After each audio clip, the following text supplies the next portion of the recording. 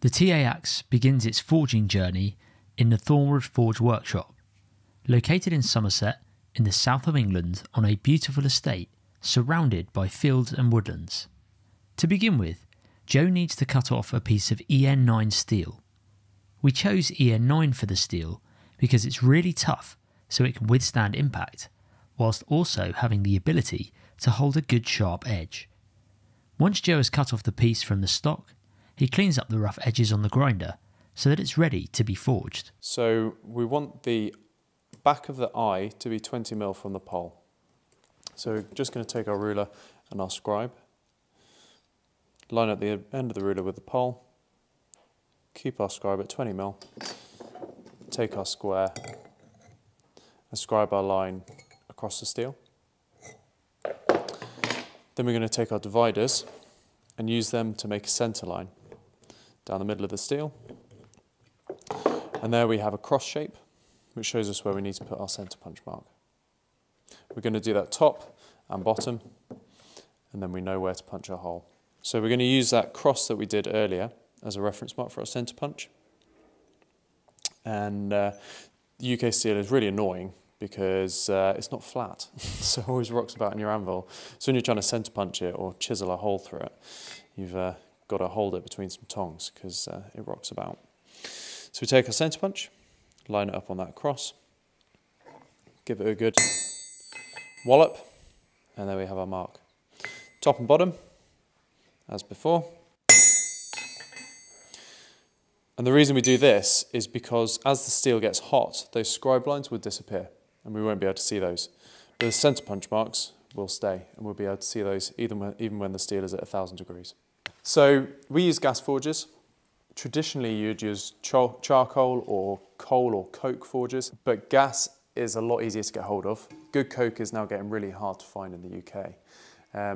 But propane is the same quality everywhere and it's really easy to get hold of. It's also a lot better for your lungs because the coke is really dusty and it releases a lot of sulfur and a lot of gases when you burn it, whereas the propane burns really clean. The only danger is carbon monoxide, but we don't really have to worry about that in a barn. So we use it for our health and we use it because it's easy to get good fuel. Also, because we do a lot of production work where we have multiple pieces in the fire at one time, you can leave a gas forge at a consistent temperature and it will stay at about 1000 to 1100 degrees centigrade consistently. Whereas a coke forge will run at 16 to 1800 degrees centigrade, which will burn the steel like that. So if you have multiple pieces in the fire, you can leave one in a gas forge while you're working on the other. So you can have one heating up while you're working on the other one. And it's just a lot more smooth when you're trying to do batches of product. This is a really nice gas forge, Swan Porter forge, but only nerds will want to know that really. Originally designed for farriers. Oh really? Yeah, so you can stick them in the back of a van. Ah. Doesn't require electricity or anything like that. And yeah, really good bits of kit. Lighting it's really easy. We just turn the handle.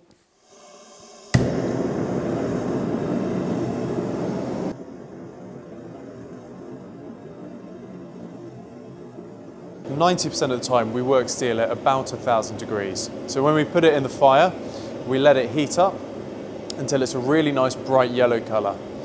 Temperatures are all well and good, but in practice it's a lot easier just to look at the colour of the steel rather than getting out a thermometer and trying to work it out exactly. So we pop it in the fire, heat it up to a nice bright yellow, and then we pull it out, work it, do whatever we're doing to it, change its shape, forge it, drift it, whatever, until it gets to a nice dull red colour. This kind of depends on the steel. Often high carbon steels have a narrower forging range than mild steel.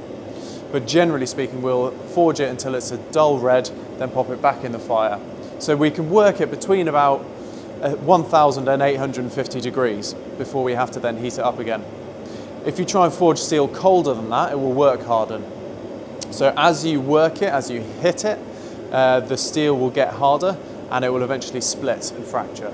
If you work it hotter, it will burn. So it will just overheat, it'll look like a sparkler, and you'll ruin your piece of material. The steel we're using for these axes is EN9.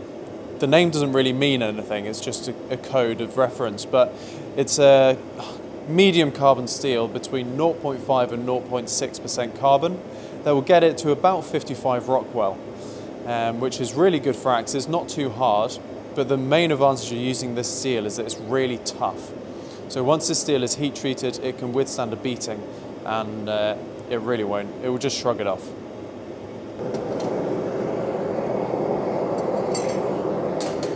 To open up an axe block, it's really important that we turn it every strike or every few strikes. Because when I made this, it's very unlikely that I ground it perfectly symmetrical. So as you drive it through, it would like to drive off in one direction or the other. If we keep turning it, it will keep it even and driving straight through the block, rather than trying to go off in one way or the other. This is called a drift, and this is a tool we use to shape the inside of the eye of the axe. Its cross section is a teardrop shape, which is how we want the finished eye to look. And we basically drive it through the block and hammer around the outside to create that shape. The last thing I'm going to do now is go in with the chisel and open up the hole enough that I can get this drift in. And after that, we'll be working on the drift to work the eye to its final shape.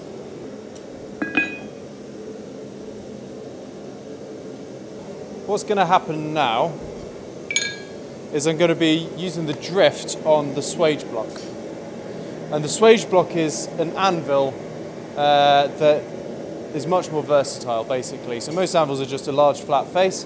The swage block has got many different sizes of shapes cut into it in holes, or on the sides you've got these scoops, or you've got triangular cutouts. So it's really, really versatile. Basically everything here is an anvil. That's an anvil. That's an anvil with lots of different holes in, and a vise is an anvil that holds things.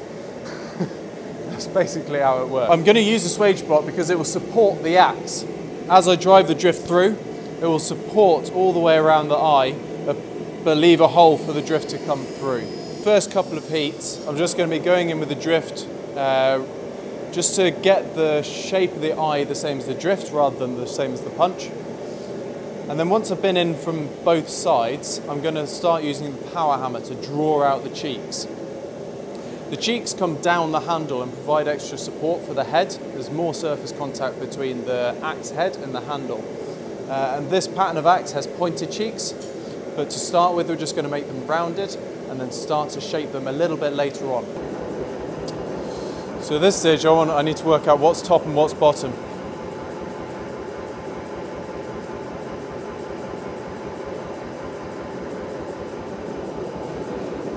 The next thing we're going to do is we're going to start drawing down the cheeks of the axe. And these provide extra surface area on the handle so the head is more secure. I'm going to be doing this on the power hammer. This is a 15 kilo Anyang, so it's a really baby power hammer, but it still has a fair old whack. I'm using these really aggressive dies, and what that's going to do is draw the steel down in a very specific direction. So it won't push it sideways, it will just push it down in the direction that we want. We'll have to make them pointy on the anvil later on, but for now we just want to start moving that material downwards. Great, so after the first heat, what we have is our eyes look in better shape. And we started drawing these cheeks down, but it's also spread out towards the top a little bit. So the next thing I'm going to do is just flatten out that top again, because I don't want those coming up. A lot of people just grind it off, so they'll spread it out in both directions and just grind off the top. But I kind of think that's cheating. So next thing I'm going to do is forge that top flat again.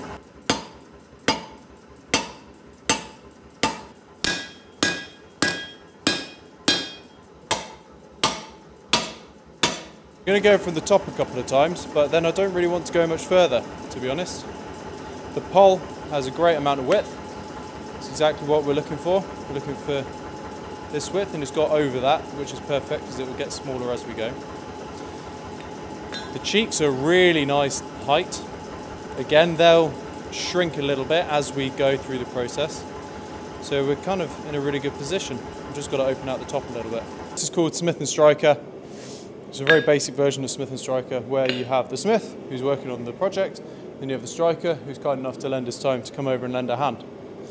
And in this case, what Jimmy's going to be doing is striking onto a top tool with a sledgehammer. So this is called a fuller. It's quite an aggressive shape that will dig into the steel and leave us a little hollow. And this is what's going to separate handle from blade. We can see this in the axe, in the finished axe. It's this area here. That's what we're going to be working on. And this pushes that blade material forwards and then will allow us to come in here and shape our cheeks. Jimmy's going to strike every time I say yes, and the louder I say yes, the harder he hits, basically. So we're going to go gentle to start with to make sure we're in the right place. Yep. Yep.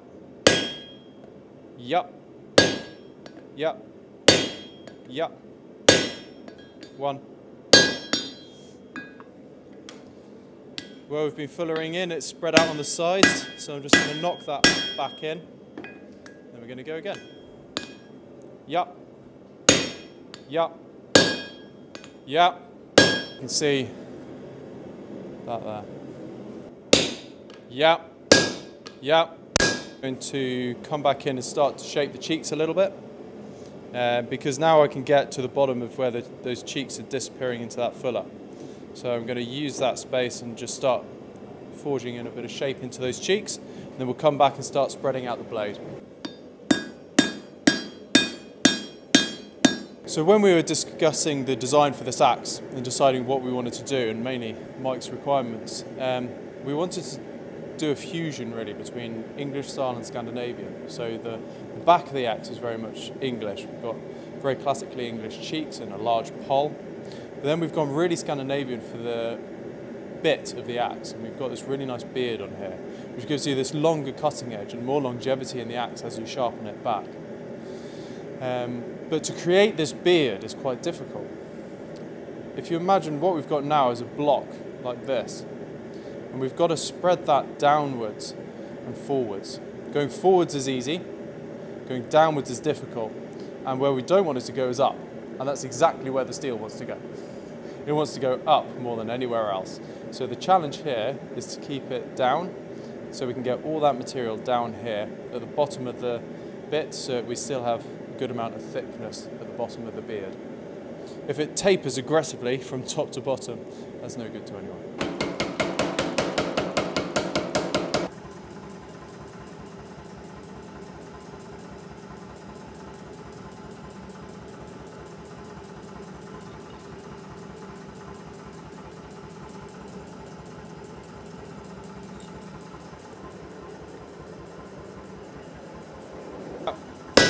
Yep.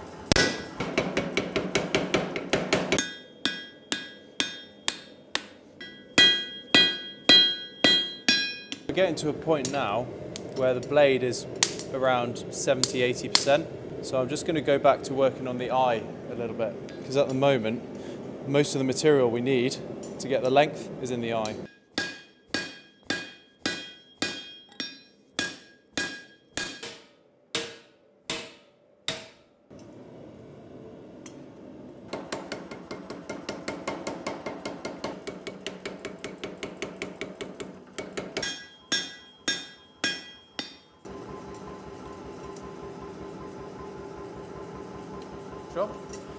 Mike's come and joined us again, and we're picking up where we left off. So where we got to last time was we got the profile forged. This is as it is, off the forge. We've gone through, put our fillers in, the eye is to its final shape. We've got the cheeks to a nice depth and a nice thickness, not too thin. We've got a nice even edge thickness and a nice profile on top. Not perfectly straight at this point, but we can sort that out later on. The next thing we need to do is profile grind it. So we're just going to run the grinder along all the edges, crisp everything up. We don't take off a lot of steel, but it just sharpens everything up and makes all the lines really nice and clean.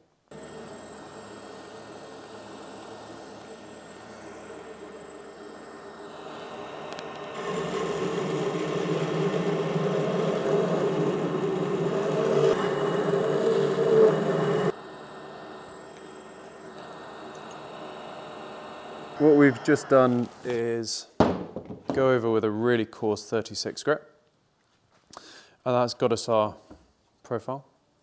Got in with a small wheel attachment just to clean that up in there. What I'm going to do now is put a finer belt on, so a 220 grit, and we're going to go over the whole thing and just clean up these lines because these grind lines are really coarse. So we clean that up, smooth it off a little bit, and then just knock the corners off so there's no sharp edges.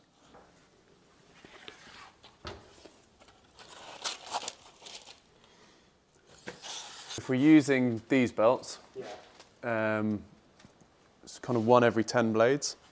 Oh wow, really? Quite often? And then with these ones, it would be 1 every blade. Really? But then recently I started using these ones, bought them as a bit of an experiment. They're twice the price, but we can grind 60 blades with one of them. Instead of 1 per blade? Yeah. And these ones, which are kind of finishing belts, you can use them for a long time. Belts are probably my biggest expense. Yeah, I imagine. Because they're super expensive. One of these is 15 something pounds, and that's with a 20% discount. Really? Yeah, that's with a discount. So, and these are tenner each.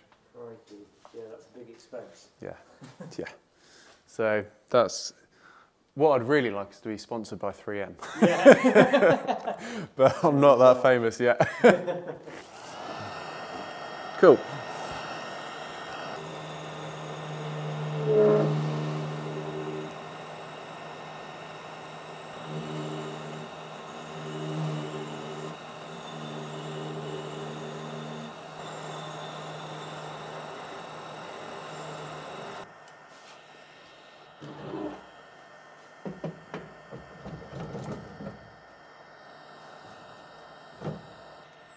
Whack that speed up.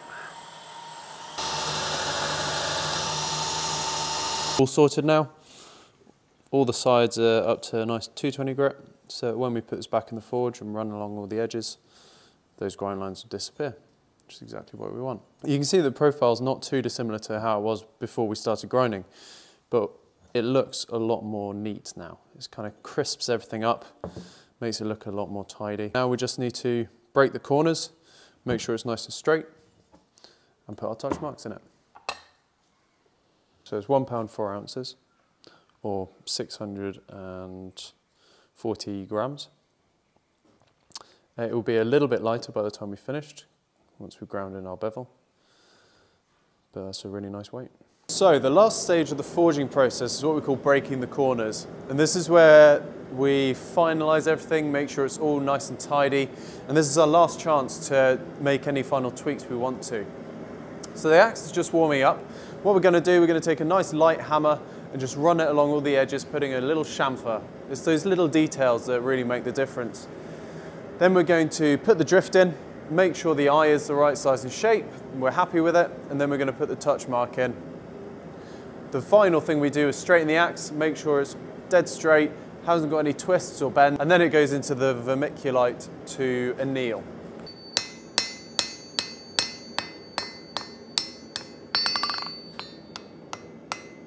The other reason we do this is that when we put the chamfer on, it upsets the edges of the steel a little bit, so we're just knocking it down so we've got flat surfaces again rather than a little scoop in the middle. Cool, so now we're going to go in with the drift, open up the eye again because putting those chamfers on has closed it down a bit, pop our stamp in and then make sure everything is nice and straight.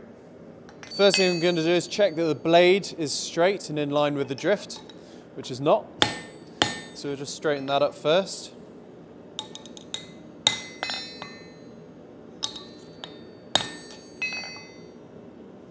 Lovely job. Check the blade is straight in itself.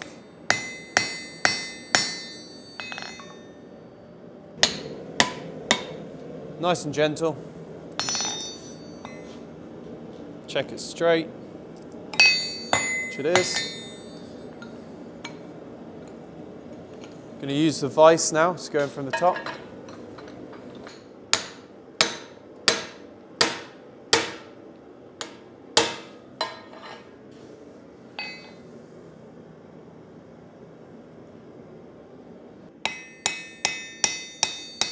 So before we do the final straightening, the last thing we need to do is put the touch mark in.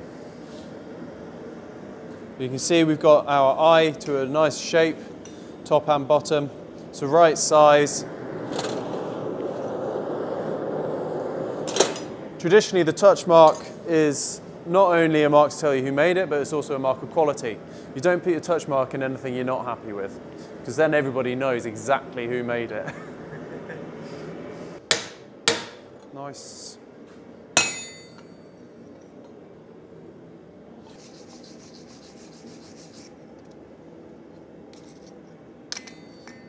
This is a quick and dirty version of annealing, which is essentially softening the steel.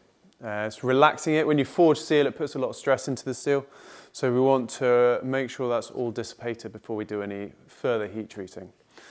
So here we're just going to let it cool down with the forge. It'll take maybe half an hour to an hour, depending on when we pull it out. And that way there'll be no tension left over in the steel when we go to harden it. So we're going to move on to the exciting bit of the heat treating process, which is the hardening. And this is where an axe-shaped piece of steel really becomes an axe, because you kind of give it its heart and soul, really. At the moment it's really soft, so if you put an edge on it, it would get sharp, but that edge wouldn't last. So as soon as you try to use it, it would dull, and you'd have to keep sharpening it over and over. So what we're going to be doing is a ferrous metal, because it's steel. We're going to heat it up to what's called a critical temperature and then cool it down very quickly. If you cool it down too fast, you'll put too much stress into the steel and it will either warp or crack. And if you cool it down too slowly, it won't harden. So there's a fine balance. Our quenching substrate today is just vegetable oil. It has a relatively high flash point, so you don't burn your hand, and it's really easy to get hold of, which is kind of the main thing for me. So what we're going to do, we're going to heat the axe up to a critical temperature, which is around 820 degrees for this steel, and then we're going to cool it down very quickly in the oil. What we're looking for is a really nice even heat across the whole axe.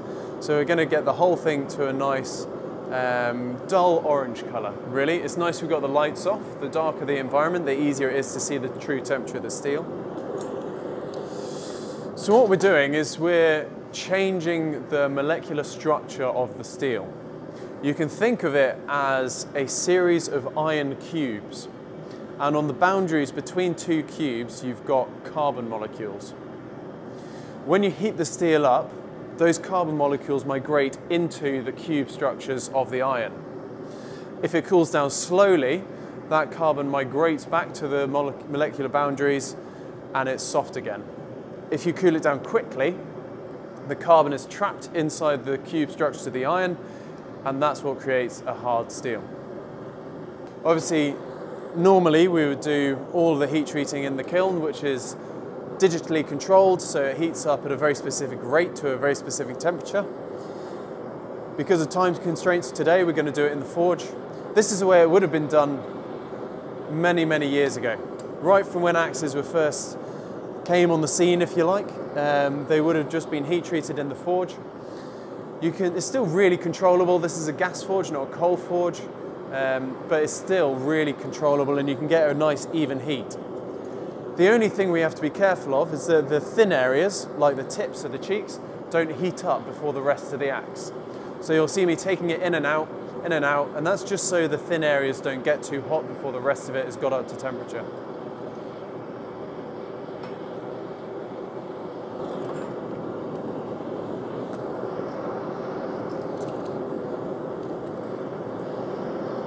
There's a really neat trick you can do.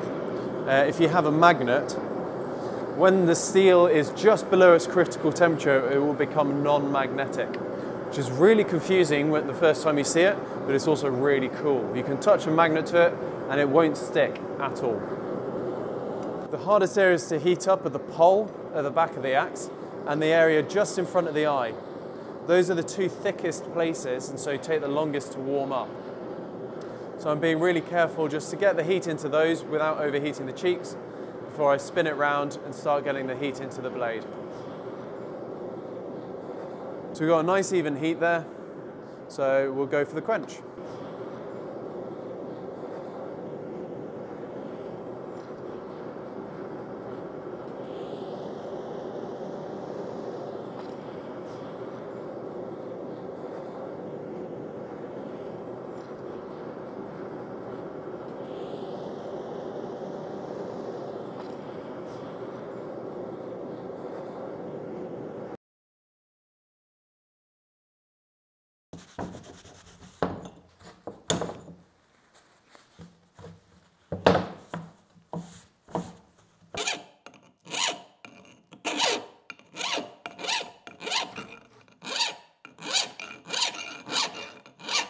Nice.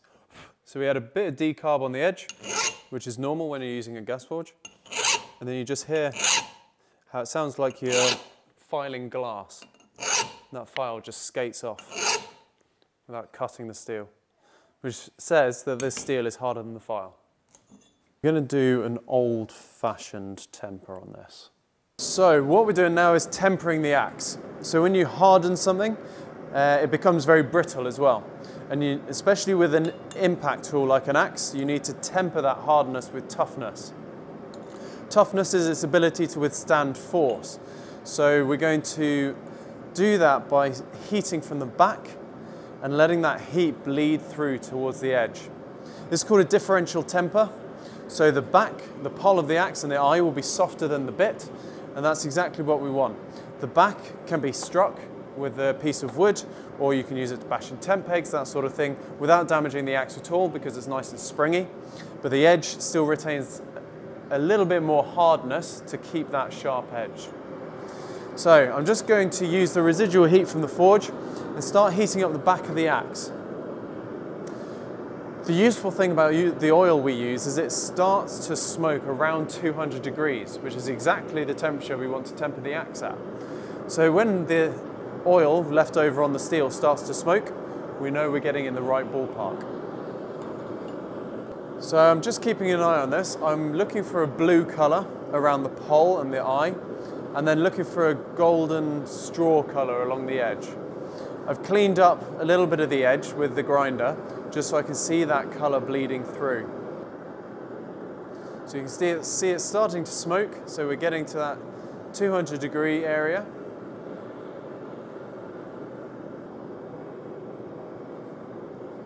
Like I say, this is the old-fashioned way to do it, if you like. We've got the kiln over there, which is really useful when you're doing batches. You can heat treat 10 axes at a time, rather than doing them individually like so.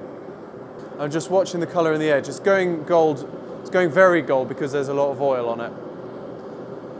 But just looking at that colour there, looking at the clean steel where it doesn't have any oil on it. And I'm just going to quench it in water. So at this temperature, it doesn't matter that you quench it in water. That's fine, but we just want to stop that heat going any further. There it is.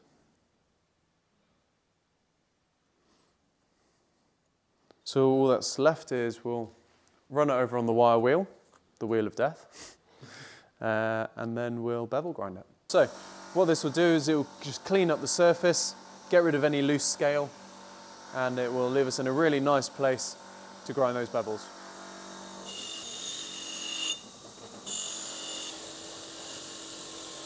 Those sparks coming off are the loose scale from the steel, heating up with the friction from the wheel and coming off. That's how a sparkler works. Burns small pieces of iron or steel.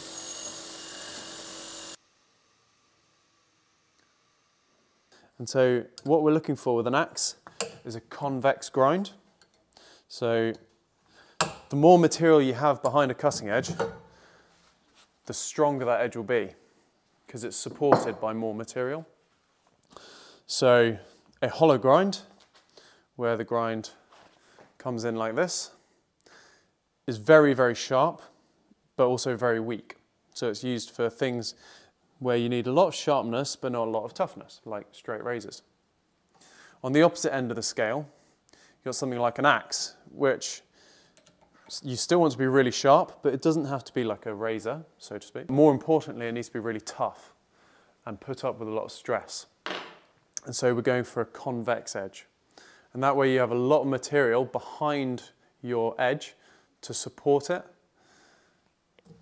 so that in use it doesn't get worn away too quickly. Here what we have is this top wheel here, and then we have this slack underneath. And you can see how that belt, when you push on it, bends in. And by the amount of tension you put on the belt, it can bend in more or less.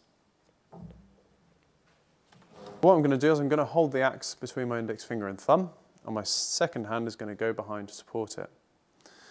And what I'm going to do is I'm going to use the wheel to get the grind higher, and then use the slack belt, you can see pushing into the belt there, to get that convex. So it's going to be rocking the axe backwards and forwards over the wheel, then the slack belt, wheel, slack belt, wheel, slack belt, until we have ourselves a nice bevel. I'm going to rough it in on a 36 grit belt and remove as much material as I can, go down to about a 1mm thick edge. Then I'm going to go to a finer belt, probably 80 grit, then 180, 220, 400, and then we'll use one of the surface conditioning belts. And that will give us a really nice finish on the bevel. And it will also mean when we then finish it on the buffing wheel, we'll have a really nice sharp edge.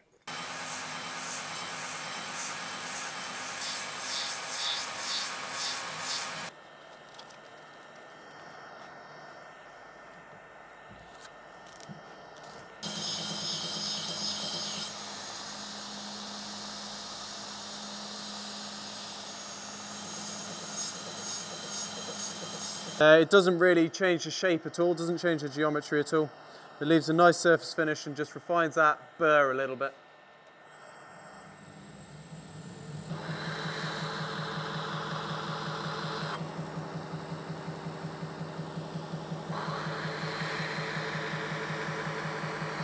And there we have the finished bevel.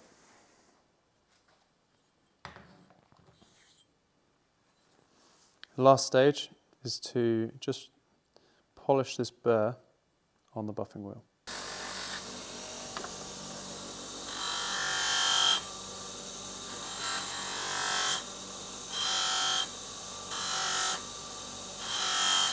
There we have it, nice and clean. A few smears on there, but really nice and sharp, easily shaving sharp.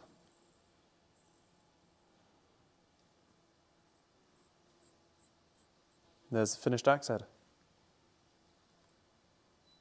So from here, the next stage is to take the finished axe head and put a handle on it.